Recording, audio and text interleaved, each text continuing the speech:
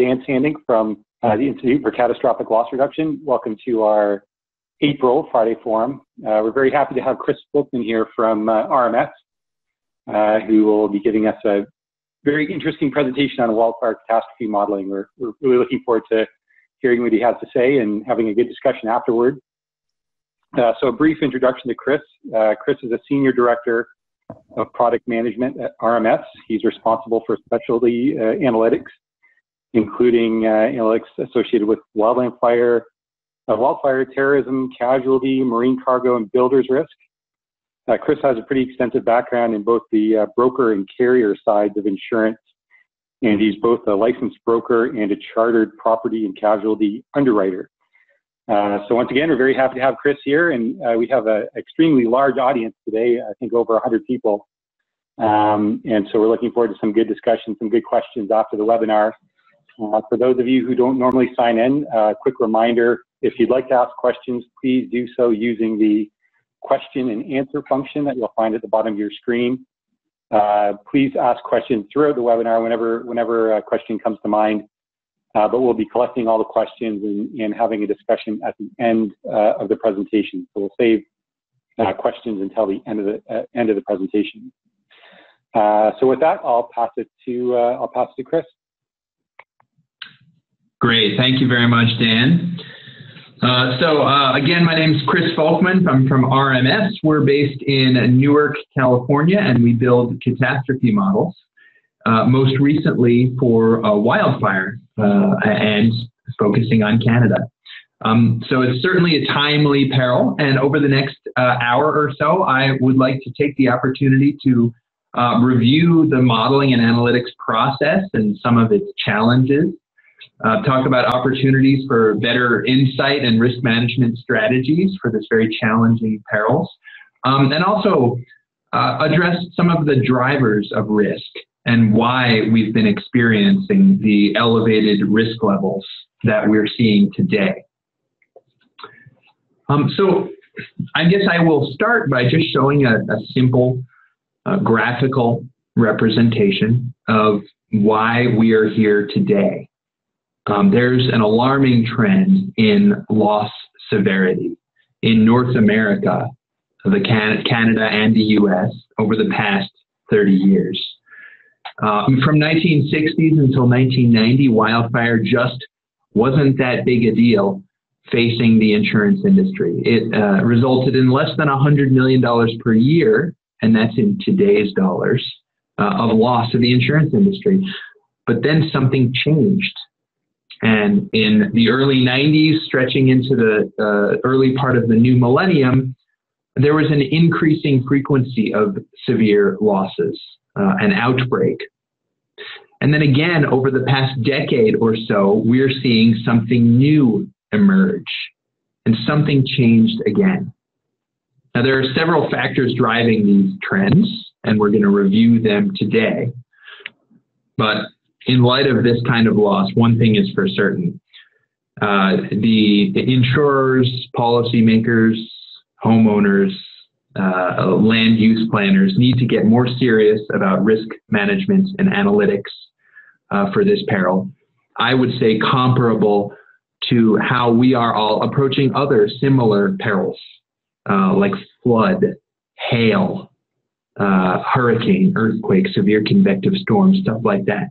Because given the size of the loss that we have seen from wildfires all over the continent, wildfire certainly can be considered somewhat of a peak peril in parts of Canada. And now we need to treat it like such. So this is the contents of what I'd like to cover today. Some of the drivers of this severity of loss and risk that I just mentioned. Go over the modeling process, some of the challenges that we face, and the opportunities to really change the game and get a greater understanding of this peril with regards to hazard, fire hazard, vulnerability, that is how fire damages structures, and mitigation, what we can do to reduce the risk of wildfire. Talk a little bit about current practices in wildfire risk management, and lay the groundwork for a probabilistic framework a framework that greater accommodates all of the probabilities and the uncertainties of fire risk as a means to quantify the risk going forward into the future. And then at the end, as Dan mentioned, we're going to open it up for whatever Q&A you might have. So I'll start with talking about one of the major drivers of risk and loss, and that's simply exposure. Simply put, in high-risk areas, we are seeing more houses being built, more population coming in, and more value at risk than just several decades ago. Now, what you see here is the wildland-urban interface. That's a mouthful. It's referred to as the WUI. The WUI is a zone typically used to designate areas of high risk in Canada. There's also a WUI in the United States. And there's a specific technical definition for the wildland-urban interface, the areas in purple that you see here, with regards to the amount of exposure density needed and the amount of the concentration of vegetation. But simply put, the WUI, this zone, is where the wildland and populated areas mix together. It's a very desirable place to live. This area has easy access to nature, with at the same time all of the amenities of urban areas. And compared to densely populated urban areas, it can be somewhat more affordable to live in. The definition that I like the best is from Mary Walsh at the New York Times, who describes these areas as quiet, scenic realms where towns and cities end and forests, grassland, or scrublands begin. The problem that we face today is that population is growing in these areas, and that means that wildfires, which 30 years ago would have caused minimal losses to the insurance industry, can now cause very substantial losses because of that population shift. Now, looking back at fire activity in Canada over the past 40 years or so, you can see in this slide, by the blue areas, that a substantial amount of land mass in Canada has burned at least one time. Canada has a high incidence, a high frequency of wildfire activity. And as long as there's growing exposure at risk and this continued high frequency of fire, wildfire risk is something that Canadians will need to contend with for the foreseeable future.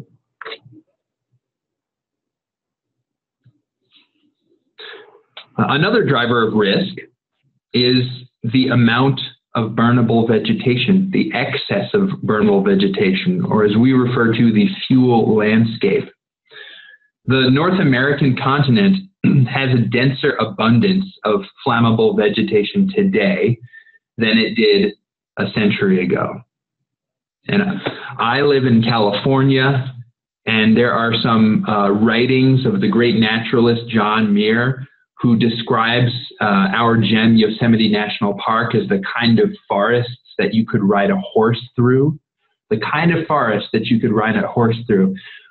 The last time that I was in that national park, I could barely walk through those forests. So the density of timber and of vegetation is just fundamentally different than it was a century ago. The forests are also more uniform spatially, and that is really ideal for fire spreading conditions, and there are less fire resistive species.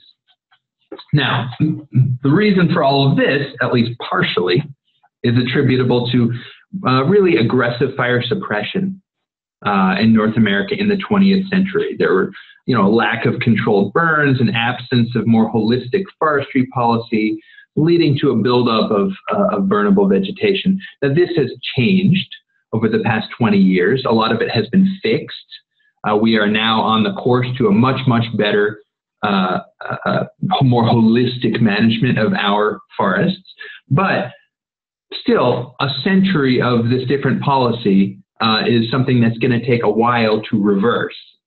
and there will be an excess of burnable vegetation for quite some time.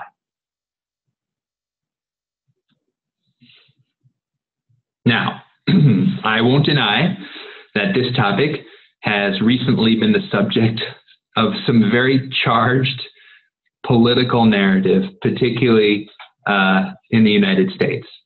And the discourse has been oversimplified, the statistics have been misquoted, and I think, quite frankly, some information has been selectively used in this narrative.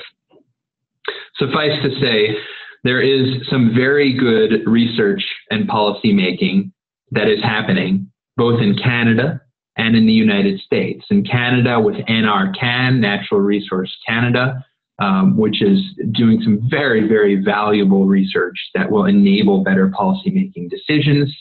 And also in the US with the US Forest Service, which is part of the Department of Agriculture.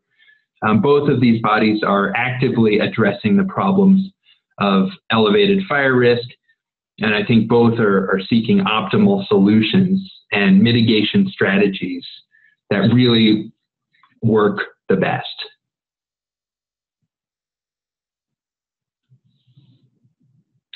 So the third important contributor to wildfire severity is that we have a changing climate. Every major wildfire starts with an ignition, one or more ignitions actually. And an ignition requires specific conditions to be met in order to be successful. The vegetation needs to be dry, the temperature needs to be high, there needs to be low ambient moisture, and in order to change an ignition into a full-blown fire, much less a catastrophic fire, there needs to be sustained wind, not just gusty wind, but sustained high winds to enable that fire spread. Now, as we face warmer temperatures and hot, dry summers, and more frequent extreme weather conditions like seasonal winds and droughts and stuff like that, all leading to knock-on effects of elevated tree mortality, as you can see here in this slide, and fire seasons which are much, much longer than they used to be. The combination of all of this is that we are going to face more ignitions. And within more ignitions, there is a greater chance for much bigger severe events to occur. So, with this as the context, this is how we propose approaching the quantification of wildfire risk. We have a team of fire scientists, of structural engineers, of statisticians that have been working on this problem for close to 3 years now.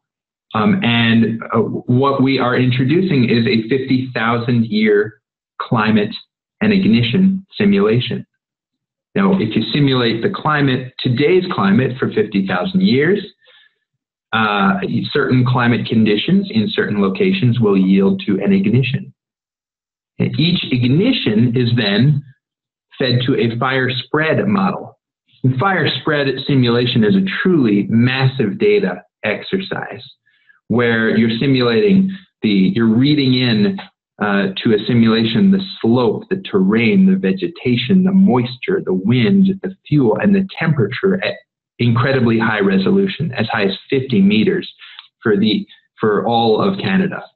So we're talking petabytes of data that's simulated over 50,000 years, yielding millions of individual fire footprints that generate and provide this long-term view of risk.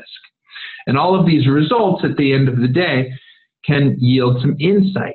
Now, this insight can be used in the insurance industry for things like pricing, capital management of balance sheet concerns, portfolio management, reinsurance purchase, accumulation management, setting risk appetite guidelines, and things like that.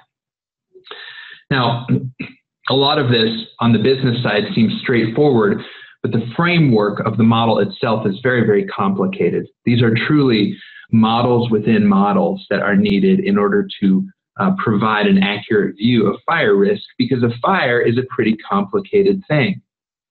It throws off a lot of smoke, and smoke can travel in very different ways, leading to additional living expense claims from evacuation orders. And in Canada, evacuation is a big thing. You have a very high volume of evacuation orders, as we've seen from several fires over the past couple of years. That leads to business interruption. It leads to a lot of contents claims from smoke damage. It's a very important part of the overall fire.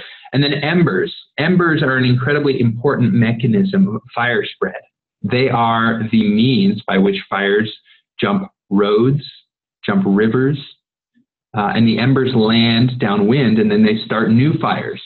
So they enable the fire spread. If those embers, instead of landing on vegetation, land on rooftops, and the roofs start burning, they can result in what's called an urban conflagration, where you have a house-to-house fire taking down entire neighborhoods. And those are very severe conditions that we unfortunately have seen occur over the past 3 years. And these are very scary because at this point, the fire doesn't need any vegetation to burn. The houses themselves are the source of fuel. And when the fire starts jumping from house to house, it can elicit somewhat of a domino effect, chain reaction, taking down entire neighborhoods. It's a phenomenon that we want to study much more closely because it is a very severe byproduct of these large fires. And then finally, a very interesting and complex part of fire modeling is on the financial side. Because many of you have been involved in reinsurance purchasing, and in reinsurance treaties, they define what is a wildfire occurrence in sometimes different ways. And in the reinsurance world, they are going to be changing up the ways that wildfire events are defined, subject to certain hours clauses. That is, all of the fires burning within 168 hours or 7 days are considered a single one event. Same thing, spatial clause. We've seen a 100-mile radius, so any fires burning within the same 100 miles are to be considered part of the same event. But there's a lot of talk in the reinsurance industry of changing that number and making it bigger, such that all fires burning in a particular region, maybe even province, could be subject to being grouped into a single event. Now, the impact of that really needs to be taken into account on what ultimate loss would be.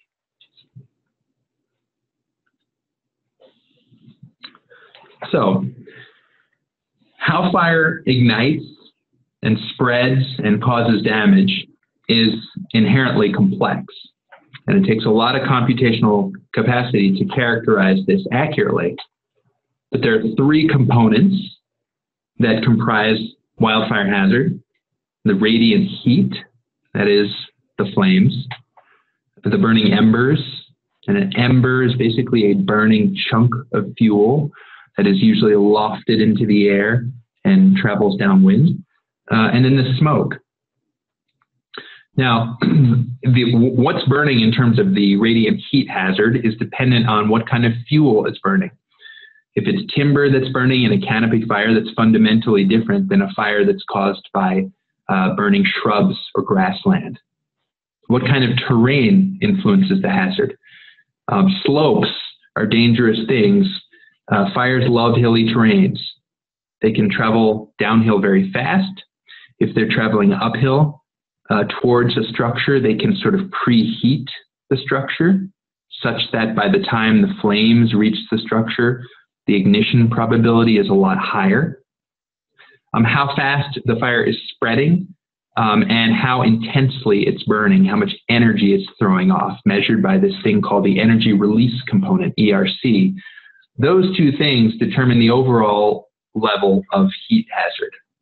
And the energy released by a fire combined with its rate of spread yields, when you multiply those 2 things together, it yields this number that's very highly correlated with the size, the length of the flames. That's how we can understand heat hazard. Ember hazard, as I mentioned before, depending on what kind of fire is burning, Embers can be as large as pine cones. They can be as small as small coins. But how embers burn and how they travel is influenced by things like wind and moisture. And then smoke, the smoke damage. Fires cause smoke. Smoke causes damage both within the fire footprint as well as far beyond it. So this is how things combine together to provide the heat hazard, the ember hazard, and smoke hazard. And when we run our physical simulations, those are further combined into burn damage and smoke damage. So we would imagine that insurers will be running these things together and separately, and that some coverages, such as smoke sublimits, might be introduced into the market in the next couple of years, based on the different kind of damages that different types of fires create.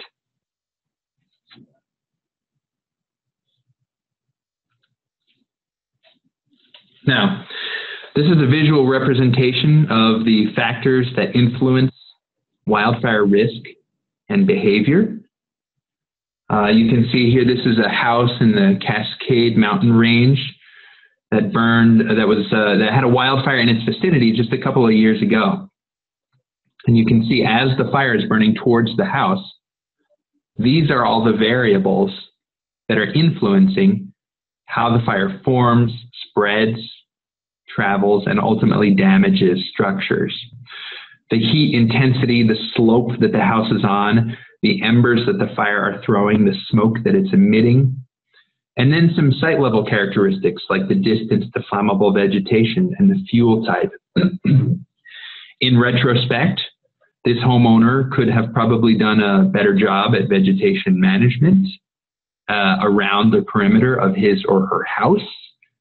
Distance to flammable vegetation, defensible space, is a very important influencer of wildfire hazard and mitigation.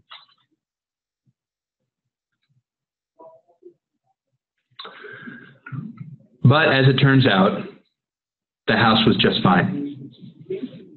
It didn't burn. It probably sustained some smoke damage. But other than that, the homeowner could return to this house the next day. And the randomness, this really underscores the randomness or the seeming randomness of fire behavior.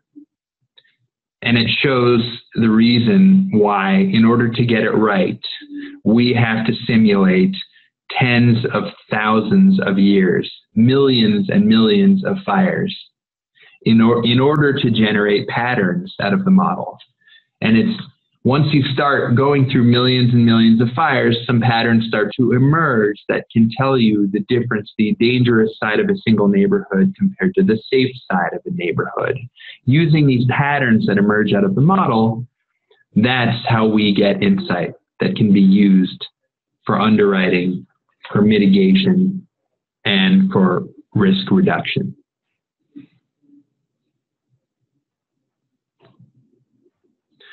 I mentioned there's a lot of contribution to fire damage from these burning embers, these burning chunks of fuel.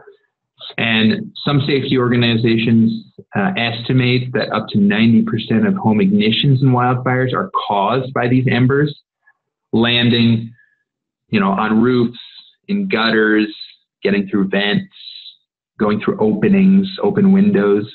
Once that happens, the ignition probability of a structure increases very, very quickly. The other thing about embers is that, without the presence of the flaming fire front, these embers can travel far beyond the fire. And we're talking kilometers and kilometers beyond the fire. And they can land on houses completely outside the fire footprint and cause 100% damage if there is a successful ignition. What you see here is the Wenatchee fire, where the flaming front on the right side of the slide ended at the top of the hill, burning basically entirely that first row of houses. But you can see that embers traveled were lifted into the air by the convective updraft of the fire. They traveled downwind and they landed on houses that otherwise would have been considered clear of the fire footprint and caused near total damage. And that simulating this ember travel is a very important part of fire modeling because it is a very important component. Now, when embers in a timber fire, in a canopy fire, travel and land on recipient fuel downwind, they can start new fires. And this is a phenomenon known as fire spotting. Fire spotting was first studied in the 1970s in earnest and is now an area of very active research. Ember travel and this spotting phenomenon is influenced by a couple of things. First, the fuel, what is burning, and usually this spotting happens in timber-dominated fire. There's a lot of timber in Canada, so you will see a lot of ember travel. By moisture, the ability of these embers to travel downwind and not burn out while they travel is influenced by the ambient moisture. And of course, the wind. The stronger the wind, the further the embers will travel. And in academic literature, there are sort of observed instances where embers can travel by as much as 10 kilometers down in very, very strong winds. So dangerous concentrations of embers can go way beyond the extent of the fire itself. As I mentioned, embers are the vehicle by which big fires jump natural barriers like roads and rivers. They start new fires or they burn houses. And they are very important to having a holistic understanding of wildfire risk.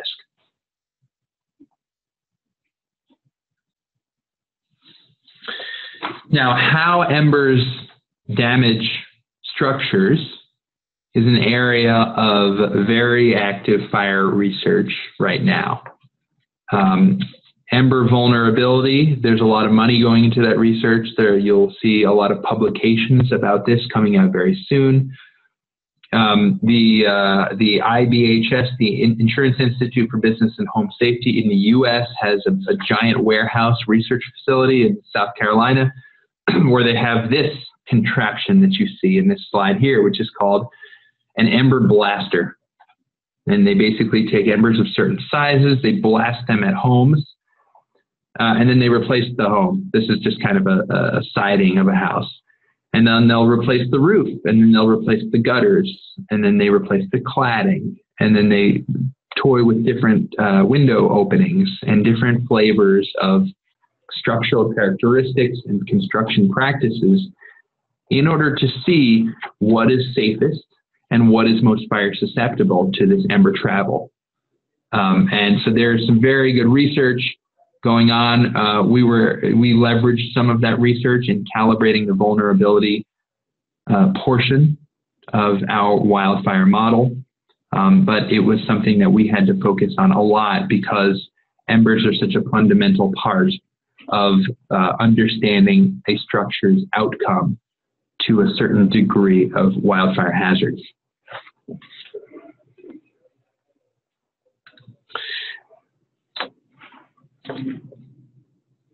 Now, in how fire is modeled, its spread is simulated, and its risk is understood, there are some differences and similarities between how the government authorities do it in the U.S.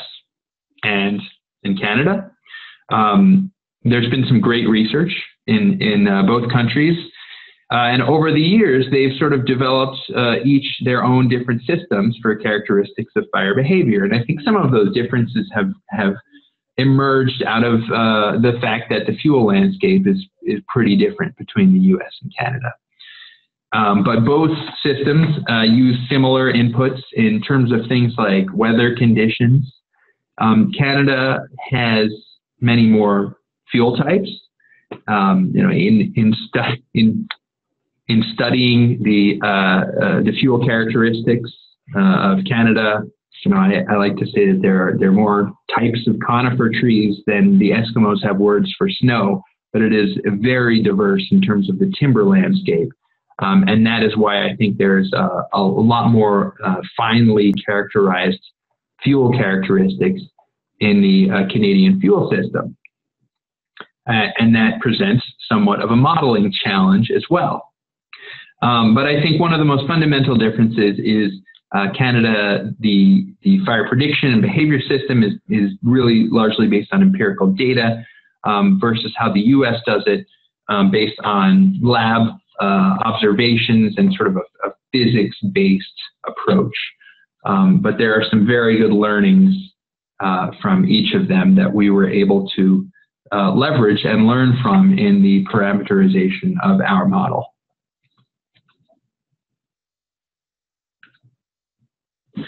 Now, this is a fire in the US. I think for the North American continent, this fire was kind of a definitive wake-up call for both US insurers and Canadian insurers. I think it was one of the first real wildfire supercats that happened, after the Fort McMurray event. So it happened in 2017 in the wine country in California. Happened peak fire season, sort of in October 2017. All told, it resulted in 11 billion US insured loss, more than 45,000 claims. It was an absolutely devastating event.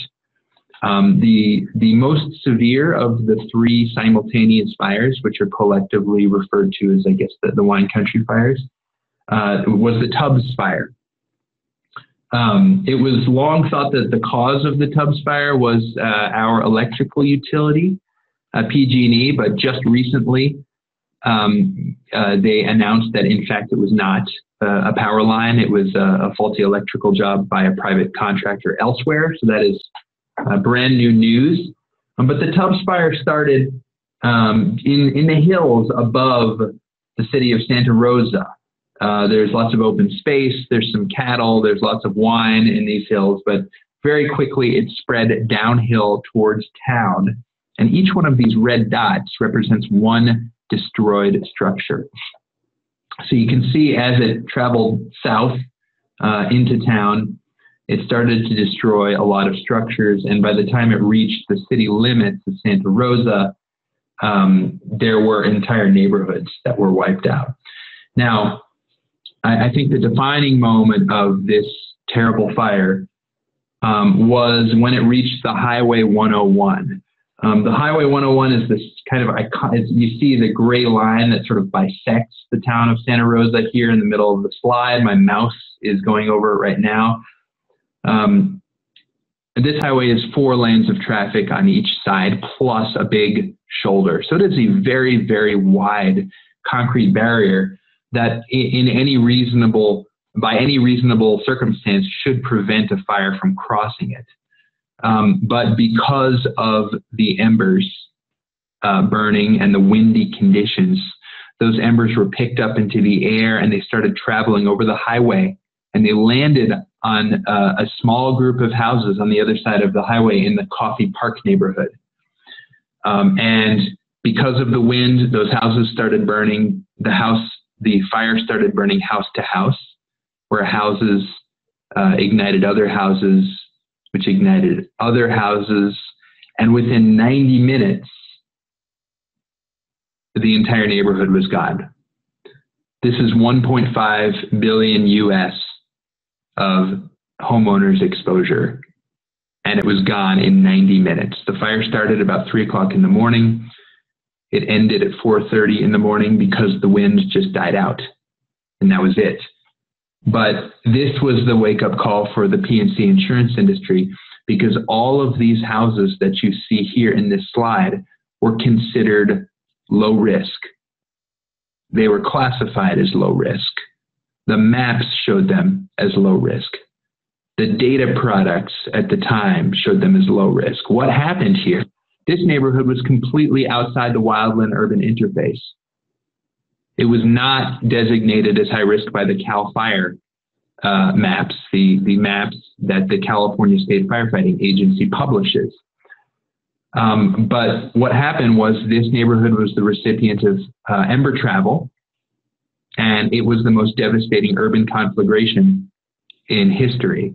And it didn't need burnable vegetation. There's not a whole lot of vegetation in this neighborhood, but the houses became the fuel.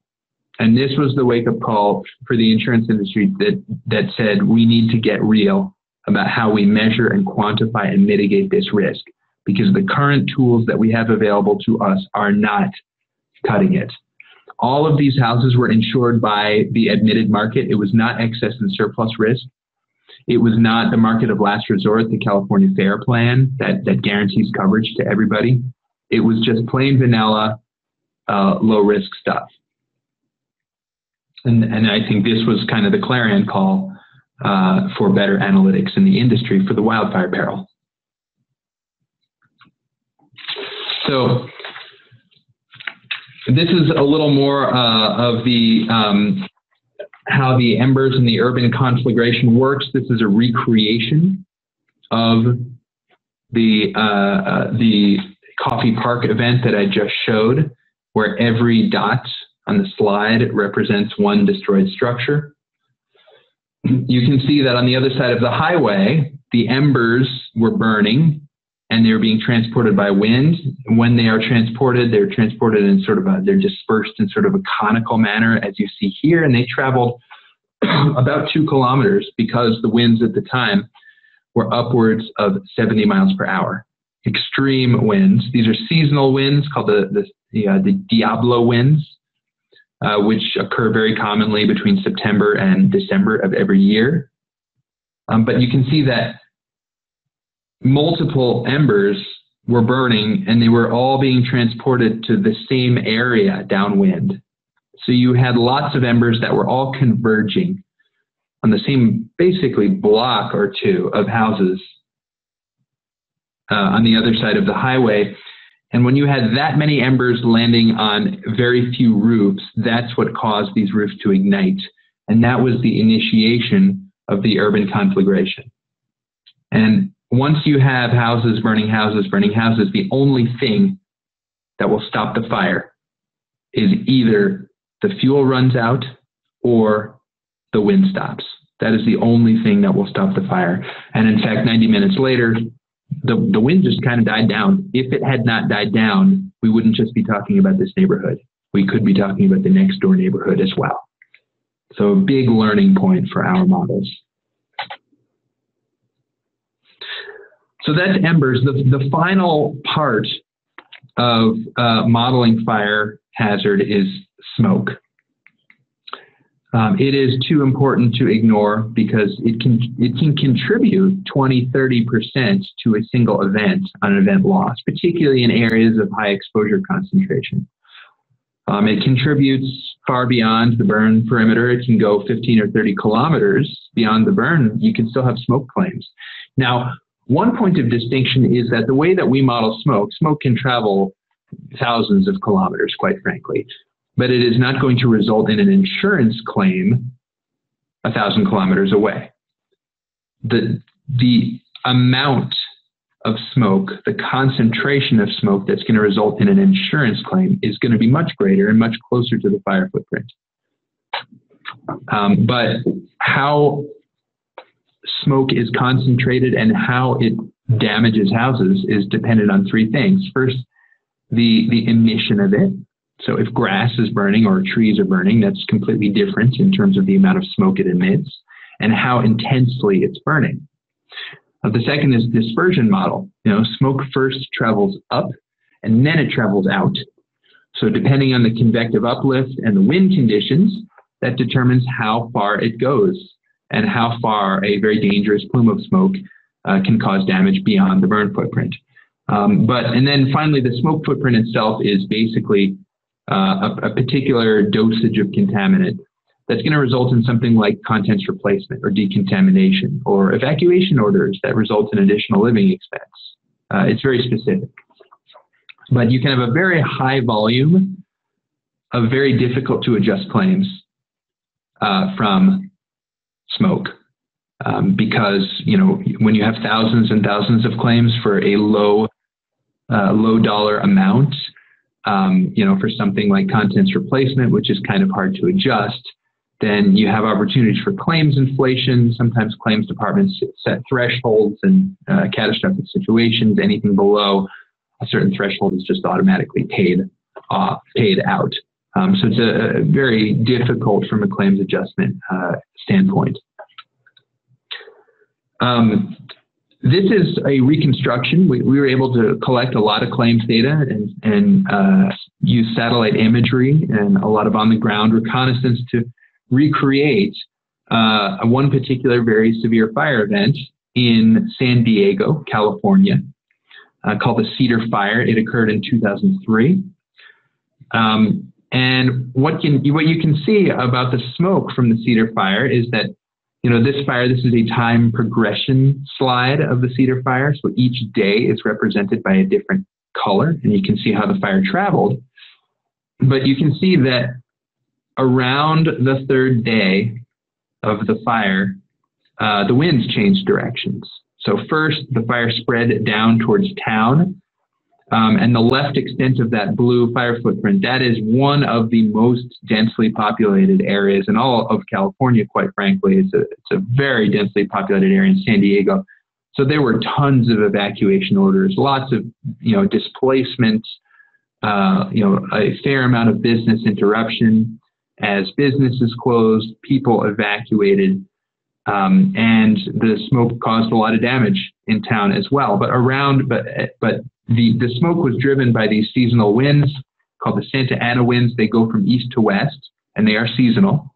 But around the third day of the fire, you can see that those seasonal winds died down, and the more common sea breeze that comes off the Pacific Ocean took hold, and it pushed that smoke from town all the way eastward into the mountains, where there are relatively few structures or people.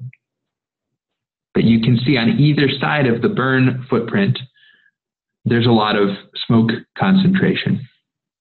And this is sort of the perimeter that you can see of where that smoke was most likely to lead to an insurance claim. So that's the hazard side. I just wanted to put in a summary of the Fort McMurray fire. I think that was, for the Canada market, the turning point for wildfire risk management, and that occurred, in the wake of this terrible fire in Fort McMurray, which was around $3.6 billion of insured loss, but some estimates put the economic losses over $10 billion. 2,400 homes and structures destroyed. So that's homes, businesses, outbuildings, stuff like that. A very high number of people evacuated from this fire. And then even more that were displaced for an extended period of time due to contamination from the fire. Now, from a modeling and a scientific perspective, the conditions, we look at the conditions that were on the ground, as we call them, antecedent conditions at the time of the event. And these were very high temperatures, dry vegetation from low snowpack that year. So the vegetation was able to dry out from these high temperatures. Low relative humidity at the time, and high winds, gusty, as well as sustained high winds. So you take all of these conditions together and you add a spark, and the cause of that spark is still technically unknown, but what they say, it was probably human. And by the way, as an aside, it's estimated that 85% of all ignitions are human caused, directly or indirectly, and which is another reason that fire is so difficult to model. But all of the conditions lining up, and the wind that caused this fire to grow into truly catastrophic proportions was what I think allowed these kind of terrible damages to happen. So I think that if there is any silver lining to this, there will be greater awareness for home safety, better risk management strategies, and a lot more effort being put into mitigation from both the homeowner perspective and hopefully from the insurance company perspective, to be able to offer the right penalties and credits for good and bad behavior on structure level mitigation. So once the fire hazard is calculated, the second step in modeling is determine how much damage is caused to the structure based on that fire hazard. The way that CAT models handle fire vulnerability is the inputs into that vulnerability are somewhat similar to other natural catastrophe models, like hail and earthquake and stuff like that, where those primary determinants are things like occupancy, construction, height, number of stories, year built, floor area, stuff like that, or what a property underwriter would call COPE data: construction, occupancy, protection, exposure. There are some fire-specific variables into structure vulnerability, and that is site-specifically. You can have hazard adjustments with slope. Houses on slopes are more susceptible to fire loss than houses on flat grounds. Distance to vegetation, or as is sometimes called defensible space, is a big influencer that in low to medium-sized wildfires can often mean the difference between total destruction and nothing at all. Wildfire has sort of a binary type outcome like that, where certain times you will see on a block 3 or 4 houses burned entirely and 2 or 3 houses that survived completely intact. So this mitigation and defensible space is very important. And then the fuel type, what's burning, influences a structure's vulnerability. On the safety side of the house, models have what's called secondary modifiers that influence a house's outcome to fire loss. Roof characteristics are very important. Ember accumulators, like gutters, things like that, convex spaces in a complex roof, infrastructure accessibility, certain other community factors. In our model, we have around 500 different flavors of damage curves, depending on various permutations of the inputs and variables that you see here. So, as an industry, it's up to us really to raise awareness of home safety and mitigation. And I think this slide is sort of a visual representation of some of those influencers of wildfire risk that I think we need to be really focused on. Roof age, shape, condition, cladding and windows, and then things around the perimeter of the structure, especially distance to vegetation. These things really move the needle on the ignition probability of a house given a certain amount of fire hazard. And these are just some additional influencers of wildfire vulnerability of a structure. Again, I point out slope, but as well as slope setback. Slope, obviously influences fire risk negatively. Houses on slopes can either be subject to fires racing downhill or fires traveling uphill and sort of preheating the structure by the time it reaches. But if a house is on a setback, it kind of kills your view a little bit, but it puts you at a much safer perspective from ignition to a wildfire. So it's a little bit of a trade-off there. And then decks. Things, it's not just about the structure, it's about things attached to the structure. Decks, and any opportune structure. And then any point of weakness where embers can travel and get inside a house. Because once embers are inside a house, the ignition probability can be very high. And that's what you see here. So it's worth repeating. It's really not just about the structure, but also the things around it. Fences, decking, decorative vegetation, garages, sheds, appurtenant structures. These all play a role, and they can really increase the main structure's fire susceptibility. And I think data collection practices in the industry need to accommodate this reality of fire safety, that it's just not just about the main structure itself. I think there are some really exciting technology plays in this space where you have lots of satellites looking down at every rooftop in Canada and artificial intelligence that can recognize, oh, that's a shed. Oh, that's a swimming pool. That's a trampoline. Oh, there's dangerous vegetation around the structure. There's tree overhang on a house.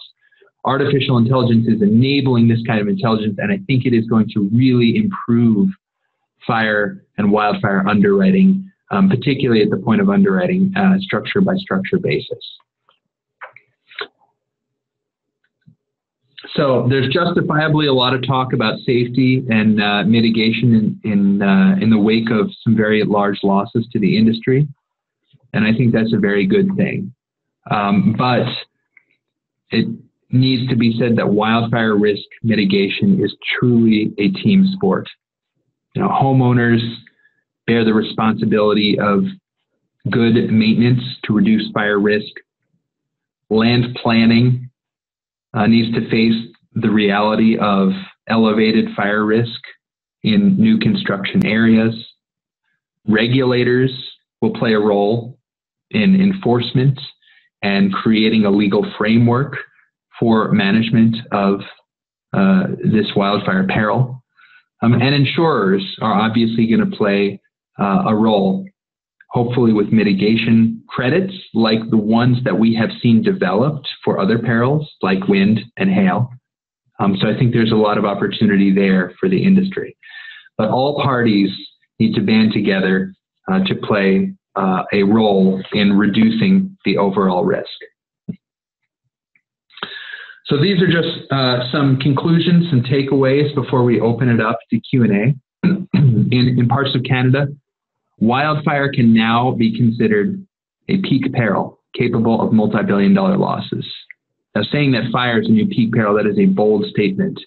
You know, typically peak perils have been, discussion of that term, usage of that term has been limited to earthquake and hurricane, stuff like that. I think wildfire, we have seen, can cause losses of that nature. The analytics used for fire risk need to catch up to this reality. You know, the industry has really changed the game and improved its data collection and analytics practices for earthquake in the 80s, for hurricane in the 90s, for terrorism in the new millennium, for tsunami in the wake of 2011 in Japan. And now it's time to change the game for wildfire. So these analytics need to be used consistently, not just for underwriting, but also for reinsurance purchase, for portfolio management, for setting tolerances in risk appetite, and they need to be used consistently. And I think there's work to be done in data collection.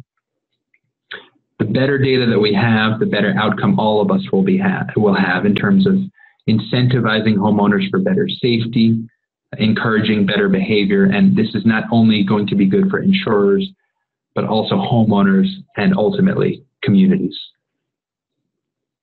So I'd like to thank you very much for your time today, and I am happy to open it up to any questions that you might have. Excellent. Thank you very much, Chris. And we do have quite a few people on the line here to give you a couple of seconds to think about questions. I had a question myself. First, so you mentioned the Tubbs fire in the Coffey Park example of a neighborhood that was considered to be low risk, but ended up being totally wiped out.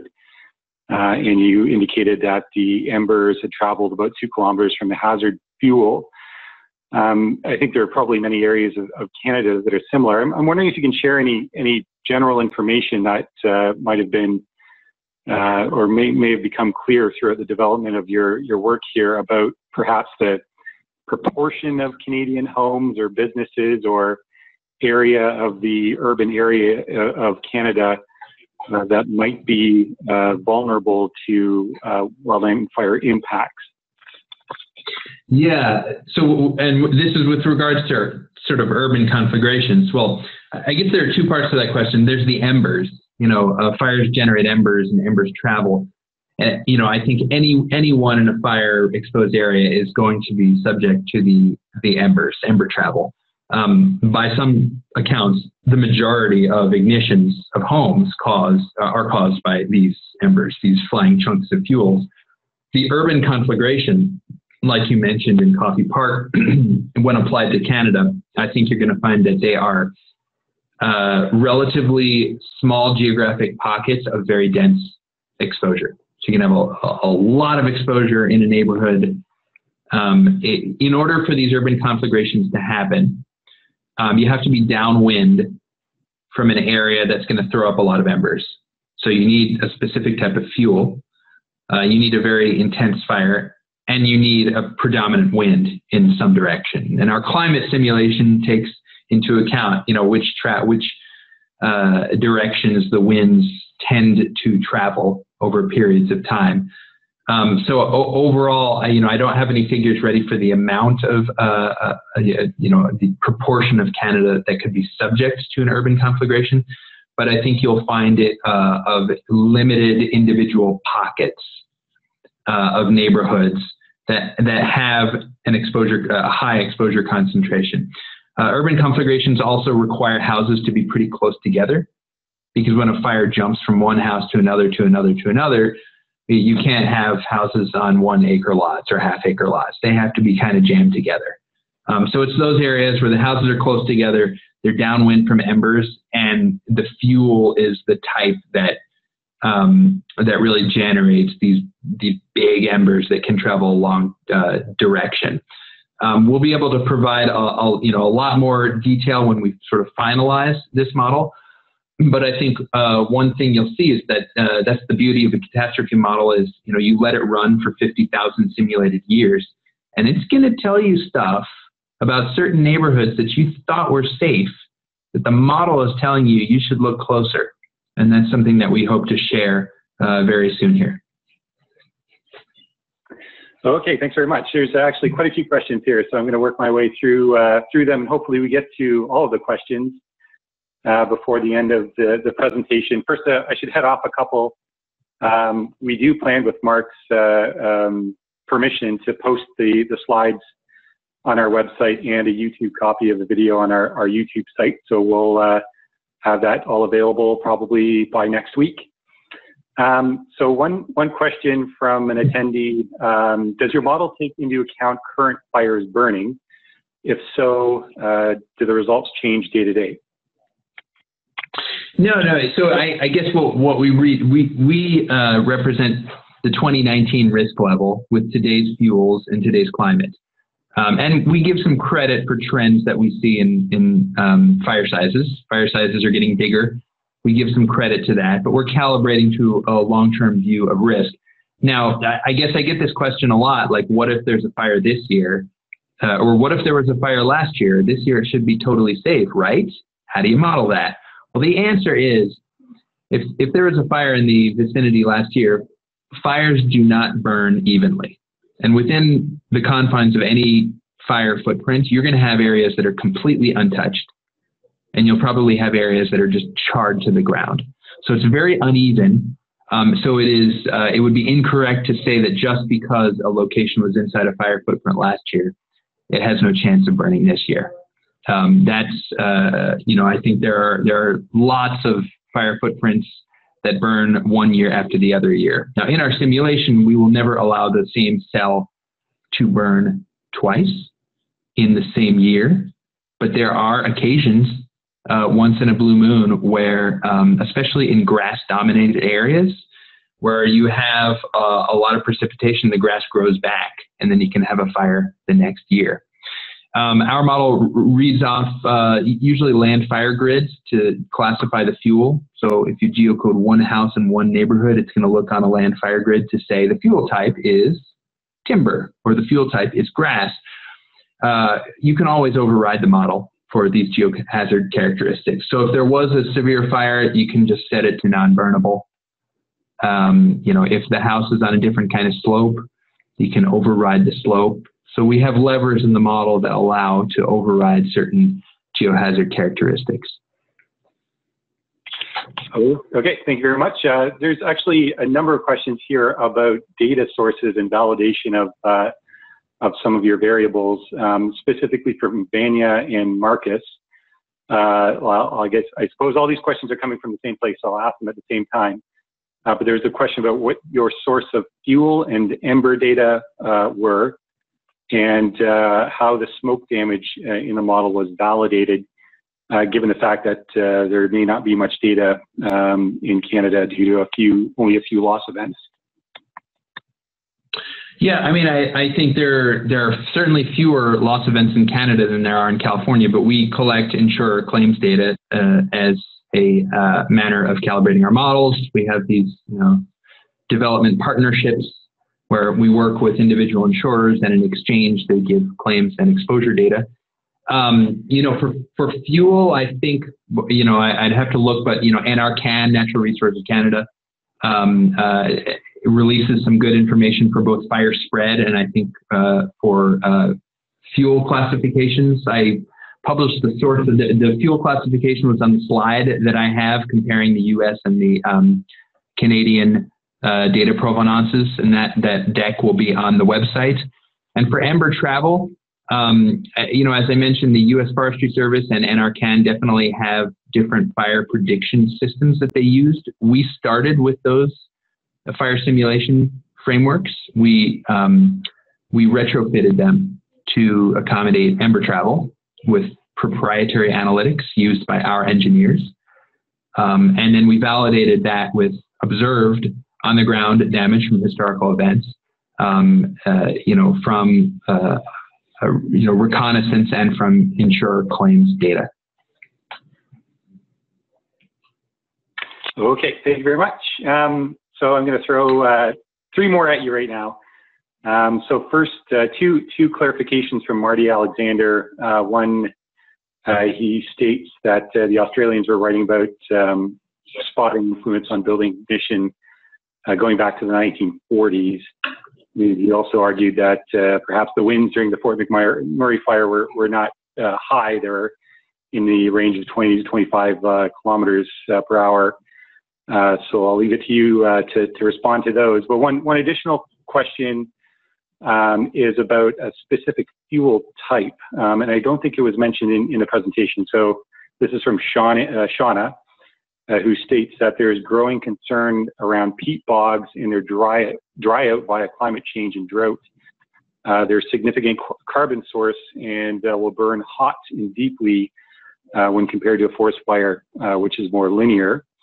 Does the model you use indicate what the impact of these slightly different wildfires will be? No, I think we're using we're using a land fire grid. We're using public fuel grid. So to the extent that grid takes into account peat bogs and other, diverse vegetation regimes, so would we in our model. I think that question is similar to the question that we get in California, where there's a devastating outbreak of bark beetles that are eating up trees in the Sierra Nevadas, and you have these giant patches of super dry dead trees. How is that taken into account in the model? And the way that I say these things, we are implicitly accounting for that stuff in the distribution of fire sizes in our model. We look at the trend of historical sizes, which is alarming in terms of fire sizes, and how they're getting bigger and bigger. And we think some of that has to do with the fuel landscape that's changing and drying out. So we're calibrating to this fire size distribution. For the ember, I'm not an academic, so that's not my jam. But I think we used the Albini equations in the 1970s as a basis for the starting point, at least in ember travel, and we added a bunch of our own sort of proprietary analytics to that. And then there was one more question in that, and I can't remember what it was. Right. I think there was some. Or maybe I got all 3. I don't know. I think you got most of those. Okay, cool. Let us know if we missed something. So there's another question from Marty Alexander. I think you might have already answered this, stating that you're not an academic. But there, you developed some novel approaches here. And is there any plan to have the modeling research published in, say, peer-reviewed journal? Frankly, we think we're way out ahead in the market in what we've produced. If the market catches up, then at that point we kind of publish. But we have to balance what we think is a competitive differentiator with kind of, business realities. In other perils, hurricanes, notably, and hail, typically we tend to be on the cutting edge of research. And then as our analytics are adopted more broadly, then we throw out some peer-reviewed publications and stuff like that. So I think that's probably the playbook that we're going to follow for Wildfire. So I would say nothing is probably forthcoming in the next year or so. But after that, I think you'll see publications from us. Okay, thank you. So another question. You were talking earlier about whether you would consider, say, specific area within the model. You wouldn't allow it to burn twice in the same season. I think that's what I gathered from your response earlier. So I got a question from one of our attendees. What would you think would be a reasonable timeline to consider for a wildfire recurring at a previous location? That really depends on the fuel landscape. I mean, in California, we've seen grassy areas just because California is such a bountiful soil that produces such lush vegetation that if a fire burns a grassy area, it can totally burn the next year because the grass just springs up again. But that's not the case with timber. If you have a canopy fire that just chars a bunch of timber, it's probably going to be safe in that immediate area from a fire. So it's hard to say. I would say, again, within a fire footprint, you're going to have areas that are completely burned and areas that are untouched. So it's entirely possible that within even a couple of years, you will have overlapping fire footprints. That's that's as much as I can say on that. But again, we allow some discretion in overriding the model to just set some cells to non-burnable to be able to allow that flexibility. If you set a cell to non-burnable in our model, then the only thing that it will be, the only way that it can be damaged is either being recipient of embers from upwind or being the recipient of smoke travel from upwind. The fire itself is not going to burn that cell. Okay, thank you very much. So a question here from Daryl. Is there a single North American model or several regional models? And how does the resolution of the model vary across the regions covered? Yeah, the resolution I think is similar. I mean, we read 50-meter resolution for slope and terrain and aspect and fuel and stuff like that. The output of the fire hazard is 250 meters uniform resolution. I think that's the same for US and Canada. We wanted to use Canadian fire technologies to build a Canadian model instead of, you'll see other modeling vendors, treat Canada like some kind of extension of the US. We're not doing that. We're using native Canada tools to build a natively Canadian model, and the fire spread and the fuel data is different.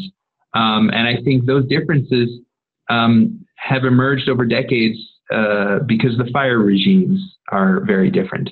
So one of the things that we're looking at some interesting things that we're looking at in sort of how we calibrate and validate the model is we are letting the fire spread simulation go for several thousand years just north and just south of the US-Canada border and seeing what those differences and similarities look like as a way to inform other more fundamental model parameterization decisions that we have to make.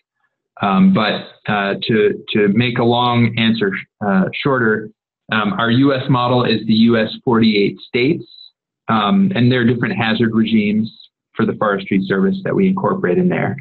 And the Canada model is all continental Canada, below a certain lat long that I showed in one of the map slides. Okay, thank you very much. Question from Thomas. Do your models account for changes in antecedent conditions, i.e. if you had run the model at the beginning of 2015 versus 2017 or 2018, would there have been different results in giving these benefits of California? So we released the model, and we're basically, if you can think of a 50,000-year simulation, it is simulating 50,000 iterations of 2019. But we are giving more weight to some of the trends that we're seeing in fire sizes and stuff. And we're calibrating to loss targets. You know, we have losses that are targeted particularly for Slave Lake and Fort McMurray. So what we are doing to enable exercises like, gee, what is my risk at the beginning of fire season compared to at the end of fire season? These are sensitivity tests that in particular hedge funds are very interested in running for various financial reasons. And we have enabled that by sort of tagging a bunch of event data to every one of the 4 or 5 million fire events that come out of the Canada model. So for every fire, you'll have the wind speed, the temperature, the date, the month, the time that every cell has a timestamp for when it burned, whether or not there was an urban conflagration, what the ambient moisture was. So you can isolate all of the fire events over 50,000 years, those that are just in June or those that are just in October, and run various sensitivities to droughts, high temperature conditions, windy conditions, potentially signals with ENSO, stuff like that. We are sort of experimenting to enable those kind of sensitivity tests, but fundamentally, yes, we will reparameterize the model as often as necessary to reflect today's risk landscape. Okay, great, thanks. I know you mentioned some of the sources of your data earlier, but we had a number of questions about some of the resources you mentioned earlier in your presentation. One was the Wildfire map for Canada, and there were some questions about your sources of information for natural and man-made ignitions. So just to quickly remind us where you received that data from.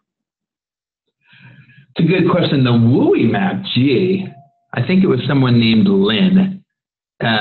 She's great, and I think it came out of her doctoral dissertation or something like that. I will check. Lynn Johnson, who I think is actually on the line right now. Aha, fantastic. She does great work. And yeah, this comes from, so we have a lead hazard guy that Lynn has interacted with a little bit, Auguste. And he is sort of the keeper of all of our fire hazard data. What was the other the natural and man-made? I don't know the source of the ignition database that we have, but I will say looking at natural versus man-made, and then human caused versus indirect versus unknown ignition attribution data is not super good overall. It's pretty spotty because sometimes you just don't know where the fire started. But suffice to say, I think the majority of ignitions are human caused, either directly or indirectly from downed power lines and stuff like that. Right. Okay. Thank you very much. So we have a number of sort of specific questions. Before we get to those, one additional question about the sort of site-specific factors. So you'd mentioned a number of site-specific vulnerability factors like building construction and decks and location of building relative to slopes, and importantly, what you refer to as defensible space, I think what we call in Canada priority zones, but basically the control of fuel around the building. Just to remind us a little bit about how that site-specific data is considered in work. Yeah. So, yeah, I mean, we'll use, various flavors of satellite-derived imagery to get stuff like distance to vegetation, to flammable vegetation. The issue is when we're modeling a whole country and we have to use a default value for every parcel in Canada, that, the resolution of this is going to be 50 meters or something like that. So you're either going to get a value of 0 if the house is abutting vegetation, or you will get a value of 50 meters, if there's vegetation way far out. You're not going to get a value in between in those priority zones. You're never going to get a native satellite-derived data of 5 meters or 15 meters. That's where insurer data collection becomes really important. We can give you a pretty accurate slope value. We have slope data layers, but defensible space and what kind of overhang there is, what kind of gutters there are, what the cladding looks like. This is stuff that needs to come from insurers' own data. And there are some interesting insurtech startups that are trying to enable that kind of data for every single property in all of North America. And I think the better data that can be collected about individual site level characteristics, the better answer the model will ultimately give you. And the uncertainty will be reduced, and the precision of the answer will be increased. Okay, excellent. So a couple of final questions, I suppose, from some of our attendees, Cynthia and one additional attendee. Basically, both their questions are about accessing the model, and specifically from Cynthia, has RMS developed a point of underwriting tool for Canadian properties?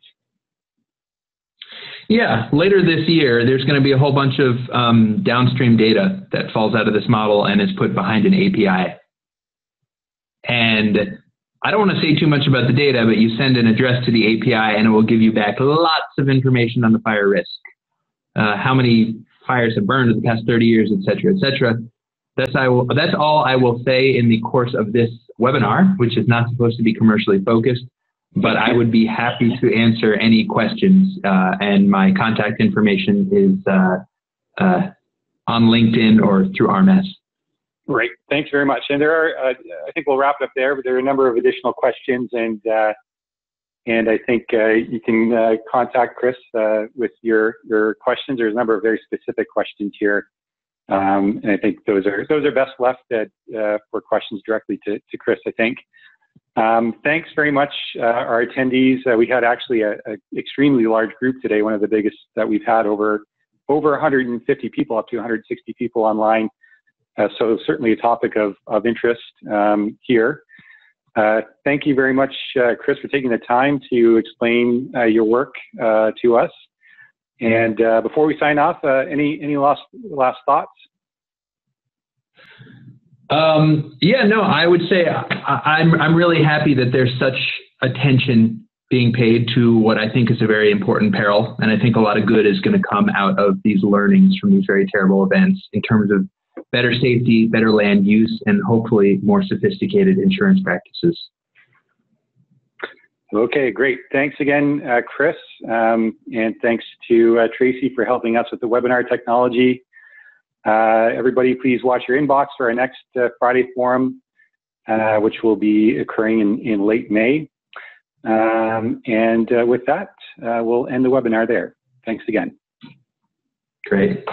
Thank you.